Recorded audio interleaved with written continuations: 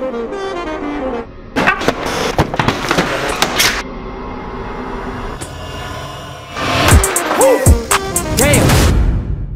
gonna make Gilmar climb into the other hole to see other footings. We're getting ready to pour the footings for the staircase that's coming down into here, and the staircase is gonna exist all the way up through the house. I guess it's gonna walk on up the staircase, ridiculous. But we have water in the hole right now. That's mainly because all the electricity besides these lights, all the electricity is shut off, and our sump pumps throughout the house aren't running all the time because we're trying to be safe with the demo going on. Traditionally, the sump pumps would be running, there would be hopefully no water in these holes, so we gotta get that taken care of. But the major concern I have right now is that behind you, Gilmar, we are getting ready to cut out a large chunk of the floor and dig down almost 4 feet to put a golf simulator in. If we have water at this height and we dig 4 more feet down, what's going on there? So I'm glad we came over here today to take a look at this, but this is definitely, we're gonna have to think about this a little differently because we're essentially building a pool with the golf simulator. That's what we're doing. We're just digging a square in the ground and we're essentially putting a pool with no water in it, and that'll displace water and raise the water around here potentially. So we might have to think about putting a sump pump in the bottom of the golf simulator. So it's raining a lot right now and this is what we're dealing with.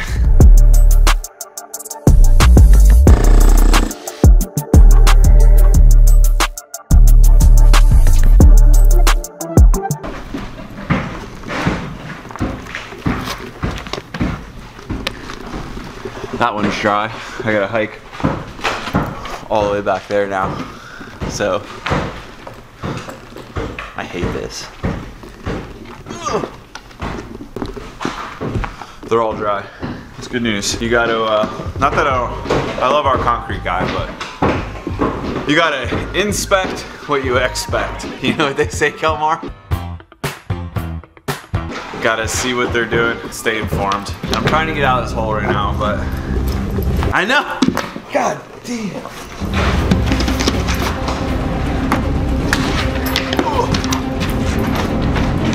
That sucks.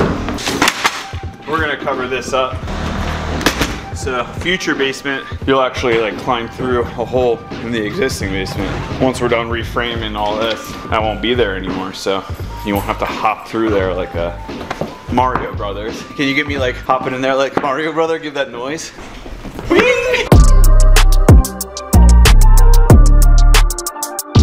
The current status of the job is demo is really close to being complete. We do have a lot of things like the deck and some chimneys and some really large items that still need to get taken care of in like the upcoming weeks, but for the most part, demo is wrapping up. They still need to go back through and pull all the nails out of the floors and the studs. It's kind of wild, you can actually see upstairs right now. All the electrician's work is already exposed so he can start pulling out. We are rewiring this entire house. I may have already said that, but it was just at the point where there were so many things to diagnose and move around that it was just easier and simply cheaper to just redo it, and that way we can do it up to our standard as well.